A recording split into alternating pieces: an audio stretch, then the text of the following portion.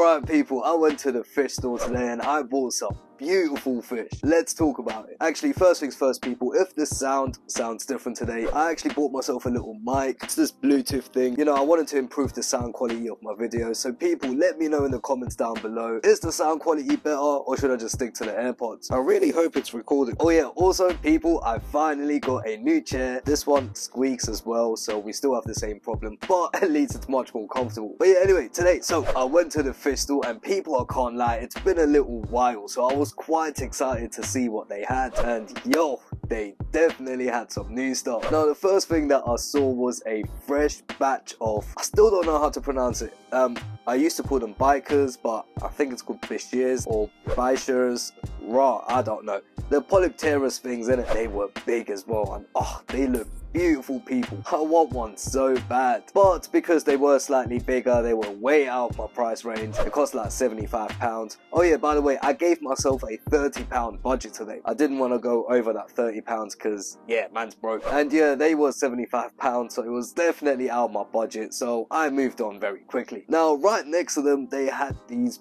beautiful stingrays, and once again, they were way out of my price range. There was no point in even looking at the price. I know they are over £100, but they are so beautiful, man. The other thing is, even if I did have the budget, they get way too big. My 200-litre tank is not big enough, but hey, maybe one day in the future, who knows? I mean, my tiger moray eel is eventually going to get too big for this tank, so gonna have to get a bigger tank eventually, because there's no way I'm giving back my moray eel. By the way, I don't know if I mentioned this, but all of these fish that I'm talking about are based on a local fish store that I visit, which is Wholesale Tropicals in Bethnal Green. And yeah man, check them out, they got so many cool fish in there. But yeah, anyway, so I carried on looking and I finally found the first fish that I actually considered buying, and that was the electric blue Jack Dempsey, because the moment I saw them, I was mesmerized, man. The colors are amazing. They've got this blue body with these black dots, and I'm pretty sure they only have that pattern when they're babies. When they get older, they turn more into a blue, but the colors are still amazing. They looked so cool, man. The thing is, I didn't know too much about them, so I've done some quick research, and it turns out they can be quite aggressive, and they can also mess up your plants. Like, they won't necessarily eat them, but they might dig them out and move them about. And yeah, if you've watched my previous videos, like, my fish have been going through enough stress lately, so I don't want to introduce a very aggressive fish. However, I'm definitely going to do more research, and I may have to put them on the list because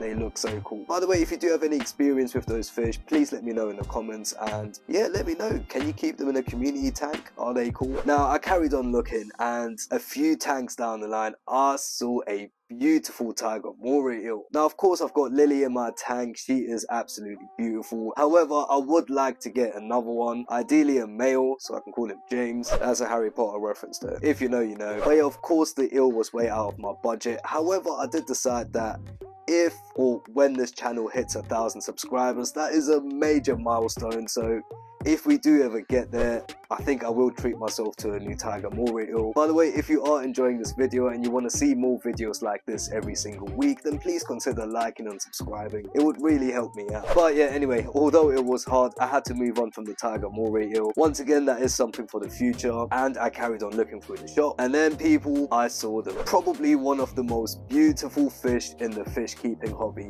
the desert goby. And by the way people, I don't know why, but I keep calling them desert eagle goby, but they're called desert goby. Desert eagles from Resident Evil. But yeah, they are absolutely beautiful. Well, the males are anyway. The males, they get this incredible yellow and blue body, and the blue really pops out, and the yellow is so strong. It's just it's really hard to believe that these are actual freshwater fish. They really look like marine water. And the best thing about them is apparently if you keep a pair, they can breed. Actually no, the best thing about them is they cost £12 people, so I was able to get a pair for £24. Yeah, I guess I kind of gave it away. Yeah people, I picked up a pair of desert gobies. Now I had £6 left over on my budget, and I decided to buy a pea puffer for £5. The reason for that is it's for my small fish tank by Fluval Flex, because there I do currently have a problem with pest snails, and I'm kind of doing an experiment to see whether the pea puffer will take care of that. And